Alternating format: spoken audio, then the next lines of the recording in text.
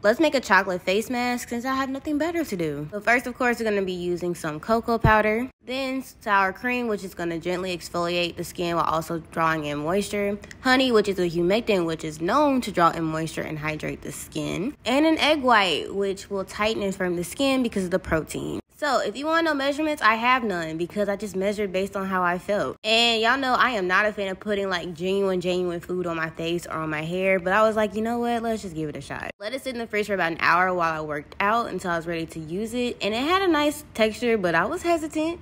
So I just applied it to my face thoroughly after I cleansed my face. I believe I exfoliated before this and spilled it everywhere. It felt weird. I don't really know how to describe it. And I let it sit for about 15 minutes, and this is what it looked like. And when I cleaned it off, I didn't notice any difference on my face. So I low-key feel like this is a waste of time, but try it if you want to, I guess.